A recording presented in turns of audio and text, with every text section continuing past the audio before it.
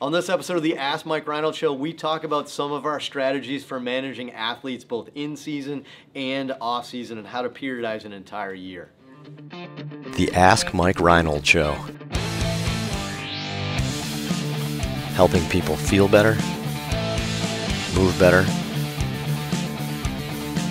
and perform better.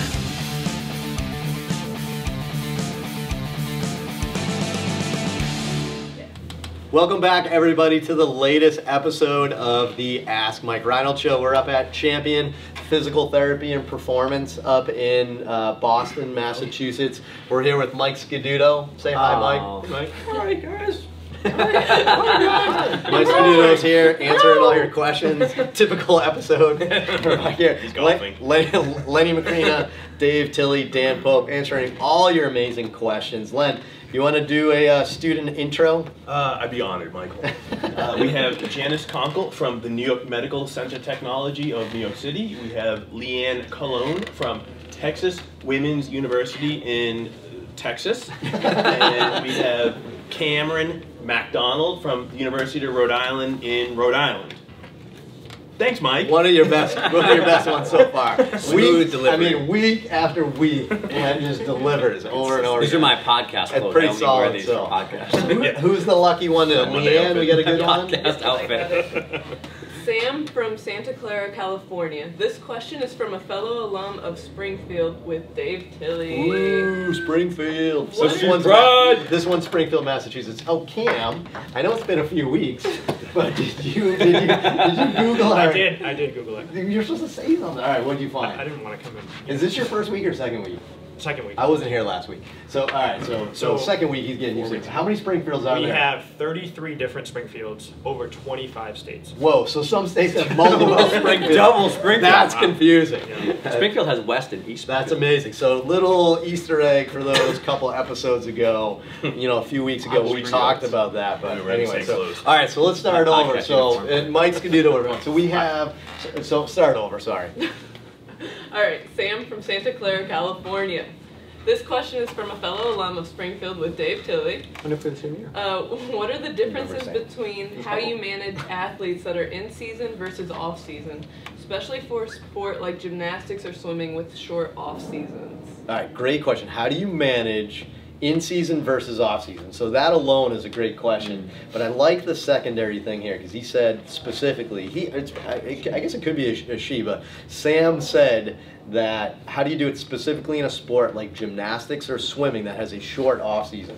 And I think at this point in time, you almost have to argue that most youth sports are getting smaller and smaller off season. So I think this question and this conversation is going to be applicable to everything, right? Like as a parent, like I'm probably, well, I guess Lenny and I are the only parents in here, but like in terms of like the age of our children, it's amazing what's happening with youth sports right now, how they're trying to get them to play the same sport like every semester. We were very delineated when we were growing up as fall sport, winter sport, spring sport, like everybody was delineated. So I think that's happening. So What's the off season in gymnastics? Like how many, like baseball we know because of the weather. Like what's the The gymnastics non-competition season is like usually end of May through September, October, but they're still training the whole time. of course, every athlete's got Yeah, training they take a all week year. off after nationals or their peak meet, and then they're usually back to training. But the non-competitive season is So- May through November. June, July, August, and September. So, October, yeah. So we'll say a 4-month 4 to 5 off months, yeah. season. So 4 or 5 College months. is different. College is condensed like week to week to It's week. pretty good off season. But Yeah, it's actually that's not terrible. believe it or Yeah. not. Expected. Hey, you know what? The weirder part is that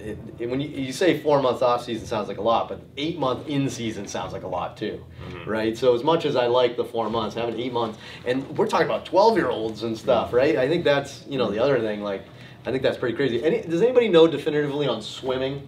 Because I know swimming's probably the other one we see a ton where they have like 2-3 months of an off season, right? Even golf is like 2-3 months of an Yeah. off season. Like distance running in college, they run all the seasons, and then there's a small little break, and then back to it again. Yeah, I mean, we've worked with collegiate rowers that had, you know, almost no break, you know, so I think this is pretty good. So how do we do in season versus off season in general? Like, so Dave, you work with your athletes all year round. How do you define what's different between what you provide in season versus off season? Yeah, and this is something that you and I did a podcast on for, earlier, talking about it's such a big issue. It's really hard medically to try to attack this. And this is where I think it's really beneficial to either come from a coaching background or work with strength coaches and sport coaches to understand where they're coming from. You have to almost attack your year-long plan periodized in a long-term model just as they would, right? Good coaches periodize their entire year. They think in a long-term athletic development model. Got it, right?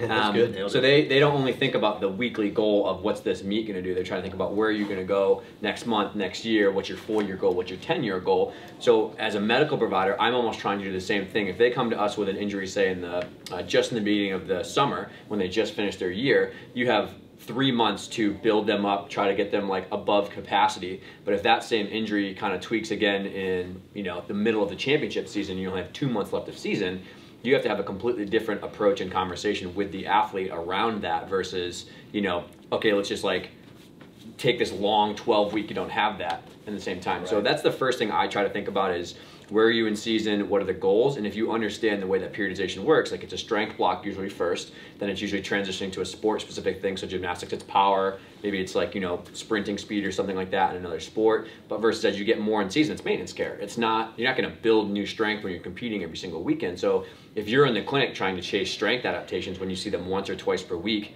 it's just not going to happen because then they go to practice and they're probably burnt out. But in the summer, if they can be there for a half hour and do a good robust strength training program along with your rehab, that's super important. So I think that's kind of where it comes down for me is the conversation is where are you at season wise and then what are the goals. Yeah, I feel like rehab people specifically tend to have a harder time with this because they don't work with athletes in season a lot. You only work with injured athletes and you don't work with healthy athletes maintaining it. So, in baseball, we talk about this all the time, right? We kind of talk about how every time you pitch, essentially, you kind of injure yourself. And, we have either a day or 5 days or 7 days, depending your level, to get them back. So, I mean, working with people in season and management, you have to almost experience that to truly appreciate it. Same thing with the strength coaches. Tons of strength coaches in sports, even professional level, that work with athletes in the off season, that because they've never done in season, they really just don't get it. They don't get the stress that happens in season. So in baseball, we're in a really weird spot. I don't know if it's like this in other sports, but what we're doing with our off-season training in a lot of these places now, it's almost like a race to get them to look amazing on day one. And it's almost like they're peaking them at the wrong time. They're peaking them from day one instead of understanding the full year concept. So all these people are like, it's February 1 for baseball, for example, and they've peaked. And when realistically, we want that 2 months later. But remember, if you just train people off season, your job is to get them to be maxed out on February 1 on their last day with you. Yeah. And you see where that gets a little weird when if you work with somebody in an off season, you understand that February 1 is still 2 months away from the season. Yeah. Right? And that's something that doesn't get it. So, Len, what do you do different with baseball players in season versus off season? Where's your mind go when you're working with them? Yeah, I mean, in season, it's more maintenance. It's more, we know the adaptations that occur soft tissue-wise with throwing, especially higher level pitches, high school, college, professional. So it's more soft tissue. It's more lower level strengthening to kind of keep, obviously the cuff strong, keep the leg strong, keep the soft tissue, mobile, or as Tom Brady would say, pliable. So it's the basics of like an arm care program of soft tissue and strengthening stuff. In the off season, it's loading it. It's heavier deadlifting. It's more squatting. It's different. We have different phases of arm care programs here. So it's heavier eccentrics. Putting an eccentric force through the cuff versus just kind of that maintenance of kind of easier soft tissue work and easier manual resistance and easier weight. So our dumbbell work might be 5-6 pounds of 3 sets of 10 to 15, but off season it's going to be 8-10 pounds, maybe 6 to 8 reps, something like that. So we'll play with rep sets and we'll play with the weights as well if we're dealing with cuff stuff, for example, in a baseball play, which I know is a very basic concept for most. Yeah, great stuff. Yeah, I'll kind of take this from my perspective, just because I tend to see a lot of, like, I'll say powerlifters, right? So I got two patients right now, powerlifters. Arnold Classic's coming up. It's probably going to be over by the time this is released. But anyway, it's very different the way you manage that person in a few weeks coming up to the competition as opposed to afterwards, right? So you're looking at an athlete that's trained for the entire year for 3 very specific lifts, a very specific technique, right? You don't really want to mess with that too much right before they compete. The only caveat is that you start getting athletes that are getting to the point where the pain is now making them get worse. And if that's the case, you have to make a more radical change. So my goal when an athlete comes in is I want to change things as little as possible, unless their programming is crap. If they have crap program, we have to change some of that stuff. But if they're on a really smart program that's good for them and they're starting to break down, I don't want to change that because the goals are all set within that program. The program is made specifically for that person. I want to keep it as similar as possible. But if they're getting to the point where they're starting to break down and their performance goes down, you have to make a change within that person's program so they continue to compete, basically. The other thing is that after these athletes finish up, so let's say 2 weeks from now I have like some of these athletes coming in again, then we figure out, okay, why is this breaking down? Why am I continually having this hip pain when I squat? Why am I continually having this upper back pain when I squat? And we start to tweak their technique a little bit. We tweak their program a little bit. We try to put them in a better place so that in the future they don't break down the same ways. But you definitely don't tweak that too much right before the competition because you really risk making a huge blunder and them, you know, failing their lifts because they're doing something too new, too different. That's perfect. I guess so. To summarize, this is how I break down the year. You know, if you periodize the year like Dave kind of said we have to do, right? Right when the season ends, the first phase for me is to restore and optimize. So that's to kind of go through, all right, how are you beat down from the season? What do we need to do to get you back to neutral, right? Then it turns into the enhance phase, right? So we restore, we optimize, then we start enhancing them. That's the performance enhancement phase of the off season. But it has to start shifting to preparing. So preparing is preseason, and then the last in-season phase is maintenance, right? Maintenance for all the hard work you did. So think of those 4 phases, and you have to put that together with whatever your athlete has. So if they're off-season 6 months, you make it fit into that. If it's 3 months, you make it fit into that. And those periods will kind of like grow or shrink based on that. But I think that's the way to do it. We see a lot of times competing stress. We say that a lot with people is they're working on the wrong thing at the wrong time. They're supposed to, so baseball, they're supposed to be getting their pitch count up and starting to prepare to pitch, and they're still working on enhancing something like their deadlift or whatever it may be, and you start to have competing stress on the body. So think of it in those four phases, and I think that's a good approach to go for. So awesome. Another great question. Thanks so much. Head to MikeReinold.com, click on that podcast link, and you can see a form to ask us some more great questions like that. And be sure to go to iTunes to subscribe and rate and review this. So we'll keep doing this until we run out of all these great questions that we have in queue. So thanks so much. We'll see you on the next episode.